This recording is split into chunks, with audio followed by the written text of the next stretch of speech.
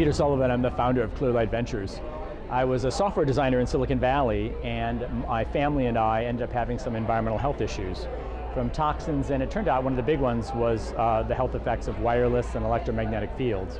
So wireless and electrical exposures, which kind of shocked me because I loved all the gadgets and I loved all the toys, and I assumed that they had been, safety tested, and that anybody who questioned that was just, not scientific, until my body started telling me something quite different.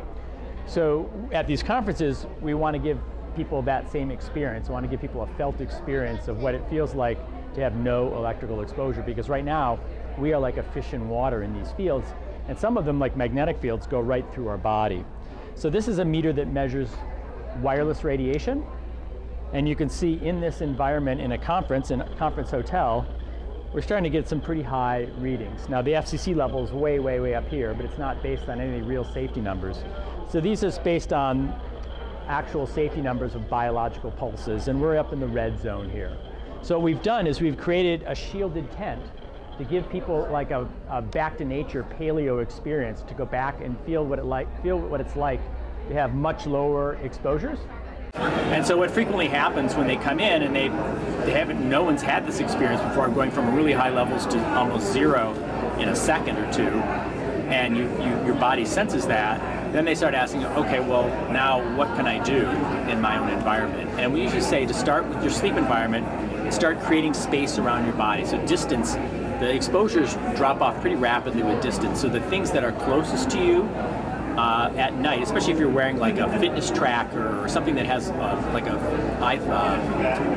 Apple Watch or a fitness tracker that has constant wireless exposure, the ones that go in your earbuds, any wearables that are right next to your body, that's kind of the first line of defense, to really start moving those away from the body, minimizing your exposure, putting things into airplane mode, and then just kind of clearing out the bedroom environment. Make sure your cell phone isn't right next to you, which can upset your sleep. The most common symptoms of exposure, people will say, well, I feel calmer now, but what are the most common symptoms? And the most common symptoms that are reported are on our little wireless safety card, and it's mostly sleep disruption, ear ringing, people will get headaches, some people will get anxiety, especially in their stomach, and there can be other, actually, very serious issues like sperm damage, actually, from carrying a cell phone in the pocket. We have a film that helps people introduce people to the topic. It's called Generation Zapped, and we recommend just starting to turn things off in your bedroom environment, even just at night, so you don't have to pay any money. So just get rid of the wearables and the cell phones, give them some space, or outside the bedroom, and turn off, if you have a baby monitor, turn that off. A cordless phone base station, the one that has the answering machine, turn that off, and Wi-Fi, turn those three off at night.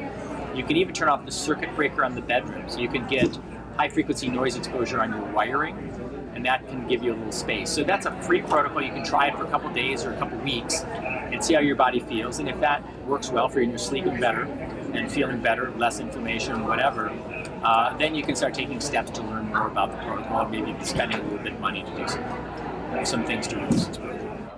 A lot of people have been asking about 5G as it's starting to roll out. 5G is the 5th generation of cell phone technology on your cell phones and in the different towers. So the towers are going to be higher power now, and they're very fast, but they're also going to be almost 200 yards apart, very close to each other, and higher frequency noise, and frequencies that haven't been used or tested before. So this is being rolled out without any human testing, so people are quite concerned about it for a good reason. And in some of these areas, Sacramento and Chicago here, we're starting to get some reports of pretty immediate symptoms. So headaches, some bleeding noses even, some sunburn-like symptoms inside, and just pain in different parts of the body. So it's not a great situation. Theoretically, the 5G frequencies can't go as deep into your body, but that can still impact your eyes and your skin, the mast cells on your skin. So we really need to safety test these things. About 200 and so scientists have put an appeal to the EU for a moratorium on 5G until it's tested. There have been some cities that have banned 5G already. So a lot of concern about it, and it's a good time to give feedback to your local political officials and share this information with your friends, and make sure that we have safe technology and move forward towards that.